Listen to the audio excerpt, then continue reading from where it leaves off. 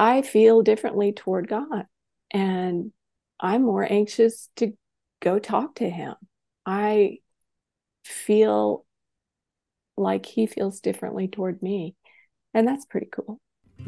Welcome to the Eden Podcast, where we true the verse of Genesis 3:16, and we discover that God didn't curse Eve or Adam or limit woman in any way. This is True Talk Tuesday. I'm Bruce C.E. Fleming, Executive Director of the Tru316 Foundation and the home of the Eden Podcast. We have a special guest today. She's here all the way from Georgia. Her name is Paula Collins. Welcome, Paula. Thank you, Bruce. I'm excited to be with you here today. Well, let me tell our audience a little bit about you. I've got some really good notes. It's going to go on and on. I've got the short notes here for us. So Paula has a practice called Looking Upward, Moving Forward. Paula is a trauma-informed professional counselor licensed in South Carolina and Georgia. She earned her master's degree in marriage and family therapy from Reformed Theological Seminary in 1998 and works with individuals who seek counseling for depression, anxiety, relationship issues, and healing from trauma. She also works with couples seeking to improve their relationships, and she is certified in EMDR, which I call the wiper method. Which yes, I don't know if a that's very a good, cool method. Yeah. So, how long have you been doing EMDR? For about 5 years, I guess. 5 years. Yeah. Yeah. Yeah.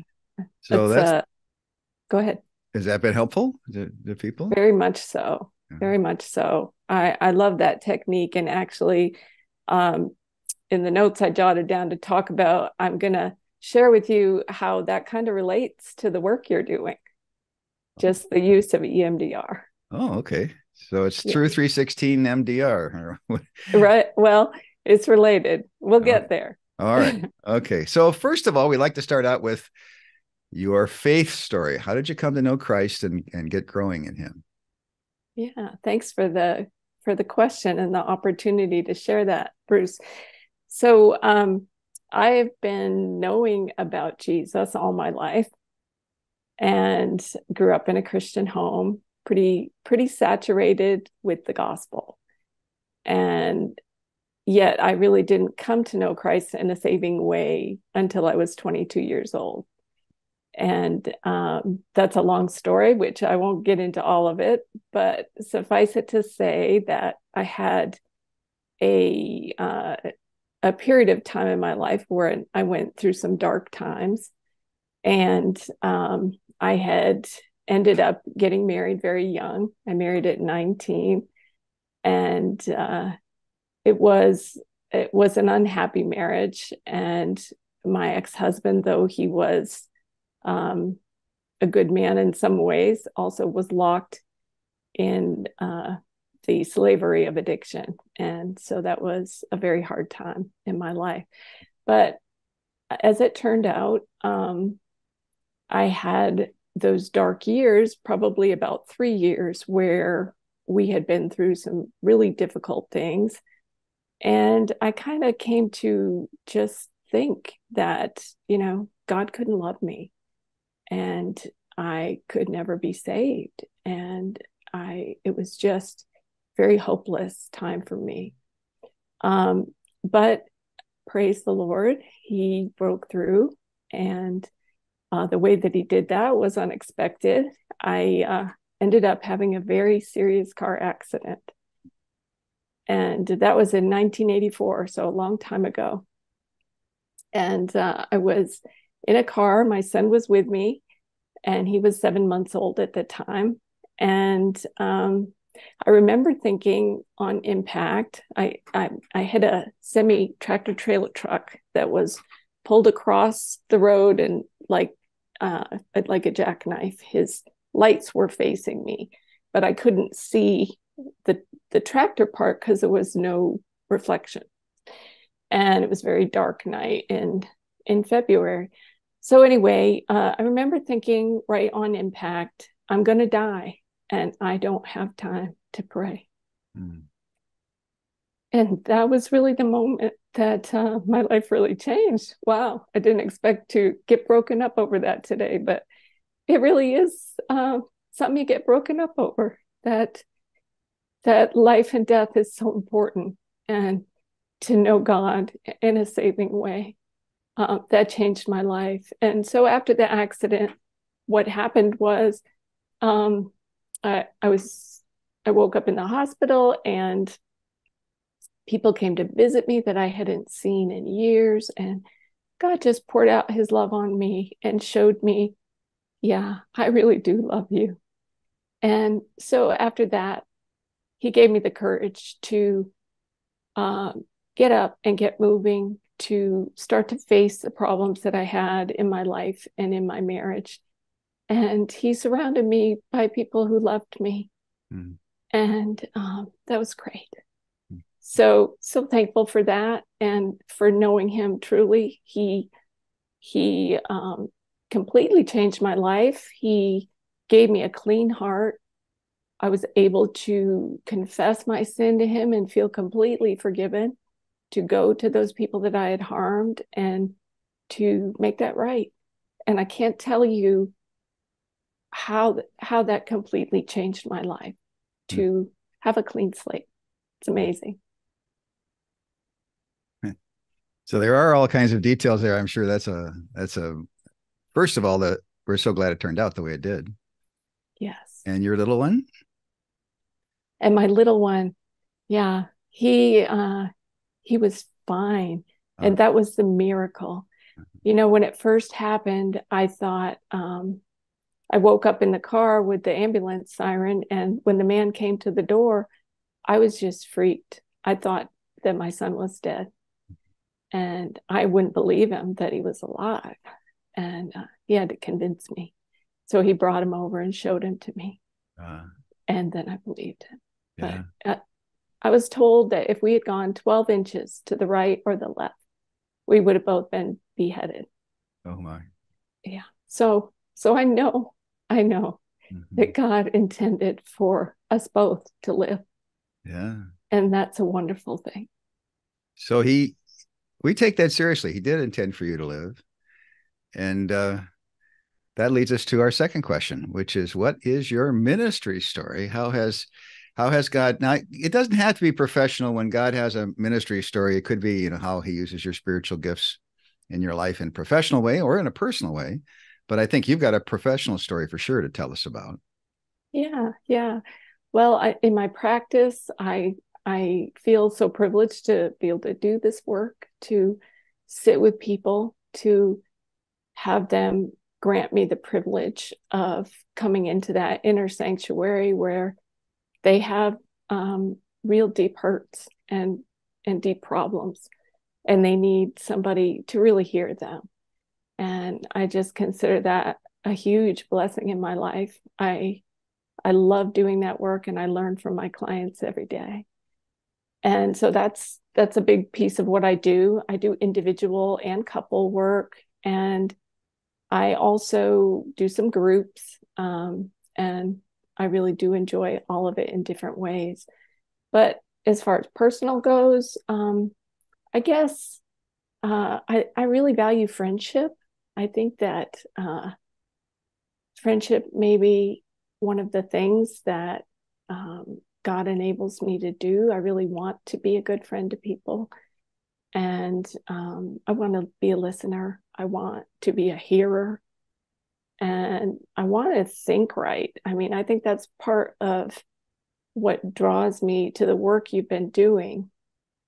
That I think our work and our help to other people grows out of what's the basis of our thinking, and what do we believe about God? What has he shown us in our life that we can share? So that's pretty cool. So there are lots of counselors in this world. What makes you different as a counselor? That's an interesting question. Well, I think what's made me different, especially in recent years, I have had some life experiences that have really humbled me. And I know that I am no better than anybody else. I have no special powers. I have no ability to fix people. I simply can do what God directs me to do with the gifts he's given me. And I think in recent years where I've really grown is in the area of abuse. I have learned a great deal about abuse. I've learned about forms of abuse that aren't always obvious and that other people might not pick up on, and how it happens in marriages and in parents and children and different scenarios. But I think maybe that's something that makes me different. So along the way, you happened into one of our workshops called the Beyond Eden Workshop on Ephesians 5 and 6. And let's go from there. Let's use that as our starting point for your Tru316 story. Great. I enjoyed that so much. How did you find out about us, first of all? And then what did you find in that workshop? Yeah. So I had been, as I said, really getting educated more about abuse. And I was following several other people. Sheila Ray Gregoire is one of them. I was following Natalie Hoffman. Let's see, I'm sure I'm going to leave out important people because I'm not going to sit here and read my notes. But anyway, those come to mind. Sarah McDougall, and there are a few others. But I heard your podcast mentioned several times, and I thought, okay, well, that's more than once. I guess I'll go check that out. And so I did, and I began to listen. And I have to say that at first, as a person who loves to study the Bible and has sat under a lot of preaching over the years, at first I thought, well, there's a big part of me that would like to believe that's true. But I don't know. Maybe they really just want this to be true. And so I really had to dig in, and I really had to, get out my Bible and start struggling with it and see where it led. So we started the Eden podcast going through the Garden of Eden, Genesis chapter 2 carefully, Genesis chapter 3. 8 episodes later, I asked the Lord, what do I do next? And Joy's research was on Genesis, and my research was on Ephesians and 1 Timothy. And so I thought, well, Lord, let's do season number 2 on Ephesians 5 and 6, which turned into the book, Beyond. Yes. Beyond yes, Eden. Yes. Ephesians, I also have mine. Yeah. Yeah. Okay. Ephesians 5:15 to 6:9. And then we moved on to several others. And one of our Bible study fellowship friends, volunteer for a long time, Joanne said, well, let's put some study guides to that, and let's turn that into, the podcast into a book. And then Mimi came along and she says, well, why don't we turn that into a workshop? And so if you go to Tru316.com, you're going to find links to all of this. But you made a comment to Mimi that this kind of helps you in your therapy work. How do you apply these verses now in a new way? Yeah. Thank you for that question. So it's amazing how all of this really relates to abuse, which is something you've pointed out in your podcast, that, what if it's true that Adam decided to rule over Eve? What if it's true that that was not God's command to him? And what if it's true that all this time we've been studying our Bibles and believing that, well, this doesn't feel right, but, the Bible says he's supposed to rule over me. And this is what women have been struggling with. And so when you go to Ephesians and you read the passages on submission, and you read that, and, well, once again, it's the same attitude of heart And I think it's this attitude of heart that I really long to see changed among Christians. And I really like your teaching because, for one, you're just taking the word of God and you're unpacking it. You're not upset. You're not angry. You're not, Yeah. you know where I'm going with that. Yeah. Yeah. And, that's what we should be doing. We should be opening our Bibles and saying, God, show me who you are. Show me. I want to know you. This is the excitement of studying the word, and I just love it. And when we were doing Ephesians, there was one verse that I read in my interlinear Bible, and I think I said this to you when you came on the podcast. It was the 30th verse, I think. I don't have it in front of me, but it said something to the effect of, and it's talking about the body of Christ. And it used that same bone of my bone, flesh of my flesh phrase as Adam used in the garden. Well, that started me down a whole other rabbit trail. And I started unpacking. Well, it looks to me like Ephesians and Genesis are like parallel, which you do bring out in your Bible study. And I could see it. There it is. Adam was the first man. He was, it talks about his body, and Eve came out of his body. Now we're the body of Christ. It's the second Adam. He's the head. We're the body. And it talks about how we're to be together. This, this kind of new submission that he talks about. It's the horizontal thing. And first of all, I'm thinking, wow, this is so cool. It's cross-shaped because there's the vertical where it's the God over us, but then it's the horizontal, that submission. We submit to God and we submit to each other. It's cross-shaped. Mm-hmm. And like one cool thing after another just started appearing to me in doing your study. Yeah, a lot of people weaponize this passage in a bad way because they think that God told Adam, like you said, told the man, you go rule over her. He didn't tell him that at all. He says that to her. Look out, he's going to rule over you. He's been rebellious. He's rejected my rule over him. And now he's going to usurp my rule over you, and he's going to presume to rule over you. And somehow they think that's the pattern that we're supposed to follow. So then they take that wrong interpretation and they paste it over Ephesians 5 and 6. And you've heard me say this before. Commentators say that Ephesians 5 and 6 is the longest passage on marriage in Paul's epistles. And it's not about marriage. It's not. No. It's not about marriage. So the 532 is where Paul says, I've got this great mystery.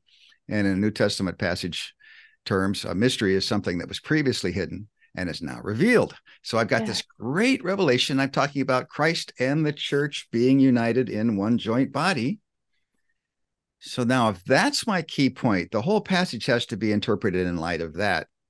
Were all of my previous ideas in line with that Christ and the church are one flesh? Now you go back to Ephesians 5:18, being filled with the Spirit.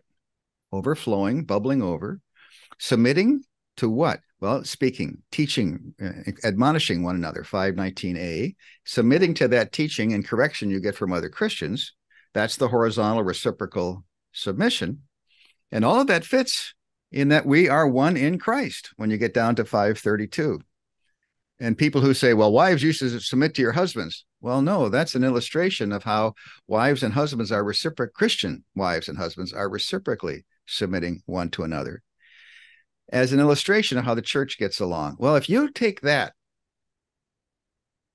seriously, then you just took away this wife submit to me because I'm the guy, that mistaken hierarchical thought, that possibly abusive kind of domination. that's not part of the passage. You realize it's not even there, and you go, well, I can't base my misbehavior on that. Right. And it's not just women. It's not just against women. It's against children. And the rest of Ephesians brings that out. Yeah. I can tell you've taken the course. Yeah. Yeah. I mean, it's very eye-opening to really realize, I call it the fruit of the poisonous tree. Like in a legal sense, if you're arguing a case, well, you can't bring that argument in because that has been already excluded. That's not right.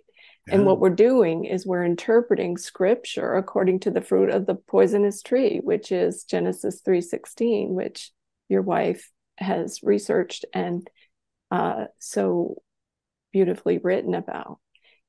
It's amazing to me, the ramifications, and honestly, for men as well. I mean, I have talked to men who quite honestly feel overwhelmed by what they're expected to do. In many ways, men are made to feel responsible for things they're not responsible for. The same way women are. I mean, men are sometimes made to feel that they're responsible for their wife's spiritual life, And I don't know what you would say about that, but I would say we're each responsible for our own. I don't think that when I meet God in the end, that he's going to ask me, well, did you obey your husband? He's probably going to be a lot more interested in whether I believe that he died for me. Mm-hmm. And I think it's the same for men. They're going to be answering for themselves, not for anyone else. And have you experienced the relationship, that I offered you, God sent Christ into the world to save us and to redeem us so that we can have that great one flesh relationship with him again. Yeah, you're picking up ideas again. People read the last couple of verses in Ephesians 5 before they get to that key verse, and they think that husbands have to take care of their wife's wrinkles and spots, and and he's not talking about that at all. He's talking about how Christ cares for his own body, the church. Well, there are ways to interpret and there are ways to misinterpret it, and we're just trying to true the verse in Genesis 3:16 and then the related passages. Somebody gave me the illustration. If you're riding a bicycle along and you hit a bump and you bang into a wall and your front wheel gets all bent out of shape, and on the way home, if you can even ride, it's not a very good ride. The wheel is wobbling back and forth. And when you get home, you get the little wrench out and you adjust all the different spokes and you true the wheel. You make it straight. And so what we're trying to do is to true the verse of Genesis 3:16 and related passages. And then that allows us, now the Bible is a tool. The Bible gives us good truths that we can apply to our lives in the counseling session, as well as in the sanctuary or in the Bible study group or in our own private devotions. Yeah. Supposed to bring healing and balance. Absolutely. Yeah. I had one more thought that I had promised in the beginning. I was going to tell you how it relates to EMDR. Yes. Okay. So if you think of, I don't know how much you know about EMDR, but it's a modality in counseling that works with people's irrational beliefs. And so it treats trauma, and it is based on the idea that our trauma is affecting us the way it is, not so much because of the actual event, but because of what we've come to believe about ourselves because of the event. Mm-hmm. And so if you think about it, our core beliefs about ourselves and how we relate to God they're just foundational. They're so important. And, many of the traumas that we have in our life may be spiritual. I mean, we may, attached to some event in our life, have developed beliefs about God that, for instance, in my own life, that he could never love me. Mm-hmm. so all of these things are tied up together with fixing that belief that was never true. In other words, that God didn't design us to be hierarchical over each other, to put each other down or have control over each other. He created us to be partners in this world, to be members of the church who have this sort of horizontal submission. And we may be married or we may not be married, and either position is good, right? It's not all about marriage in this life. A lot of people never have been married. And I think there's also this sort of lack of awareness about other people and their position in life.